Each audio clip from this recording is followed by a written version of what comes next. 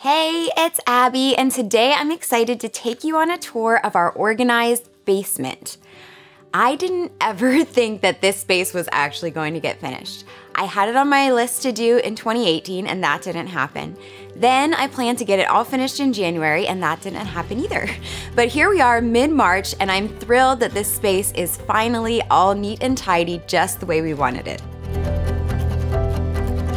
Our basement is unfinished, and we don't really have any plans to finish it off in the near future. We have plenty of hangout space upstairs, and this space is functioning really well for us right now as a place to do projects, do activities like ping pong and hockey, and store some extra stuff. It wasn't always neat and tidy though. One of the reasons that I put off this project for so long is because the basement was a total wreck to begin with. It was our catch-all spot. Anything we didn't know what to do with, we just threw down here. It ended up as a mix of tools, furniture, storage bins, and hockey gear that didn't really have any great systems to keep them in order. The basement has a pretty large footprint, so when I went to get everything organized, I broke it down into 3 main zones. A workshop and DIY zone on either side of the stairs to hold all of Donnie's tools and his workbench, some trim work, paint, and tiling supplies.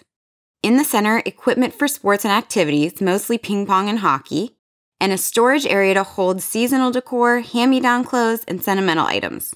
Let's take a closer look at each zone. First, Donnie's workshop area. After our garage organization video, we had a lot of people ask, but where are your tools? And this is where they are. Having a workshop in the basement means that we can still park both cars in the garage, and Donnie can keep his workshop set up at all times, so it's a win-win for us. Because he's using a saw down here, we have a dust collection system in place so that sawdust isn't going everywhere. Donnie also spent a lot of time organizing all of his tools and accessories.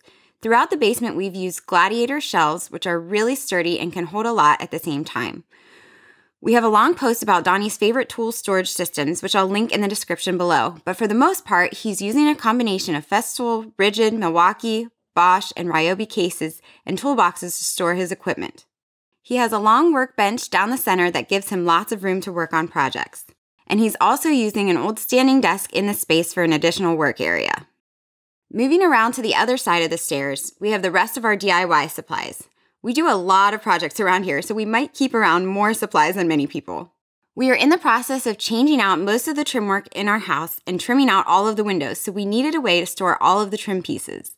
These wall brackets ended up being the perfect solution. They can hold a ton and keep everything organized so we can easily find the pieces we need. This corner holds all of our painting and tiling supplies. Our whole house was a sterile builder white when we moved in, so we've been working on painting the entire thing, which is why we have so much paint. Once we've gotten through each room, we'll be able to pare down our collection some. We also have painting supplies like brushes, mixers, rollers, and drop cloths. We also have a few tiling projects planned for the not-too-distant future, so we have a bunch of grout and other supplies, as well as some tile from various projects we've done. The pipes that you see are rough-ins for a bathroom that we'll use if we ever decide to finish off this space in the future. The far end of the basement is used by our son Connor for hockey practice. I love that he has an area where he can practice shooting and stick handling anytime, and this space is definitely well used. We had to take down some of the insulation on the walls because it was in rough shape from so many hockey pucks being shot at it. The furniture along the sides are pieces we're holding onto for friends who may use them soon, but otherwise, this end of the basement is all hockey all the time. This cart holds extra accessories that Connor uses for drills, and the bin has hockey pucks, balls, and a set of gloves. Donnie loves to play ping pong down here too, and is thrilled to finally have a place to set up his ping pong table. While we're storing furniture, we figured we might as well put it to good use. This IKEA Kallax unit holds all of the extra ping pong balls and accessories so that they're easily accessible. In the area under the stairs, we have a bench that makes a nice resting spot. This area primarily holds our luggage, but since it's still cold outside right now, we are storing our deck furniture here. It kind of fits together like Tetris back in there. Finally, we have an area for storage. Since our house is fairly new, our basement does not get damp, so it is safe to store our seasonal decor and some mementos in this space. We use the Gladiator shelving over here again, and I opted to use clear bins so we could easily see what is in each one and can grab what we need when we need it. Each member of our family has one large bin that holds sentimental items. I have a post with all the details about them that I will link in the description below. The rest of this shelf is Christmas decor with our big Christmas tree stored at the top. There is more Christmas decor on this other side, along with our 2 smaller trees. I do keep a lot of Christmas decor around because I do home tours each year on my blog, and it would be pretty boring if every year looked the same.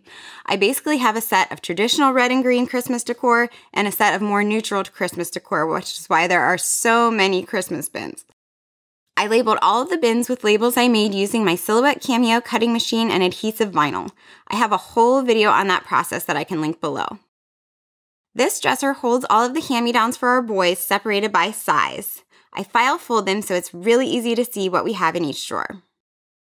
Finally, this last shelf holds a little bit of fall and spring decor as well as some items we use for parties and gatherings. The top shelf holds a few seasonal wreaths, and there is even an empty bin so we have room to grow if we need to. That about does it for our organized basement tour. Let's take a look at the before and afters.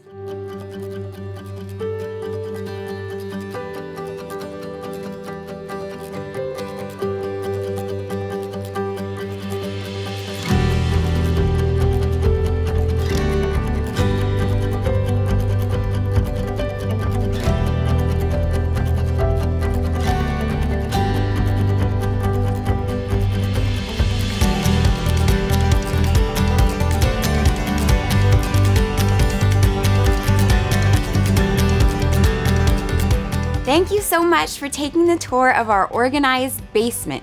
It may have taken a while to get it to this point, but we are thrilled that it is all neat and tidy now. Do you have any areas in your own home that seem to have taken forever to organize? Let me know about them in the comments below. And for more organizing inspiration and behind the scenes sneak peeks, be sure to follow along on Instagram at Abby Organizes. Happy organizing!